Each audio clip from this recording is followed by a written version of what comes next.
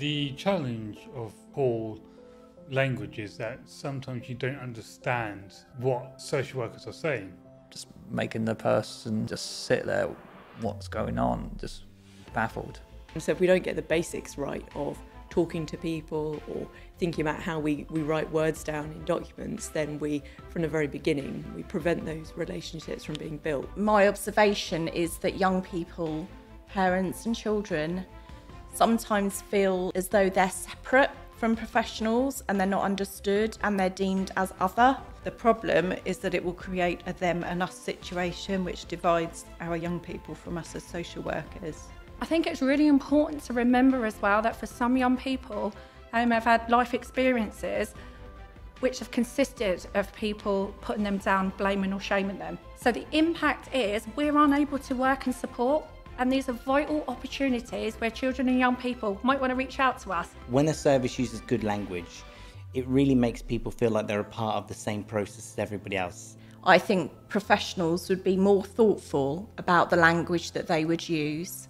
A service using good language is there's an understanding between the professional and the young person.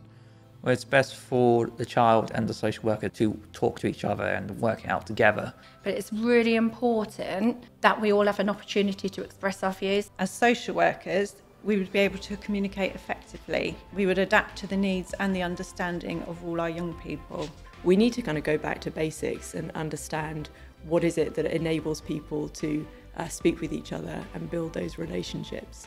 Our young people and their carers and parents view our service from different perspectives. They are the people that see everyday practice and they are ultimately experts in their own experience. We need to speak to the experts, the people who have the lived experience. Co-production is about valuing different perspectives, valuing diversity. But when we're working together, it makes it easier and there'll be no mistakes. Is that we're all seen as key, equal partners, no matter what your role is. Co-production is the only way that we have for people to come together to find a mutual understanding about the challenges that exist and to find the solutions that we need to move forward together in a productive and beneficial way. And that leads to rich discussion, debate and solutions parents and children think can work. Both parties come up with a language that both can agree on, that will make life so better. The Language Project will launch the 15th of November 2021. To get involved, please email participationteam@portsmouthcc.gov.uk before the 15th of October.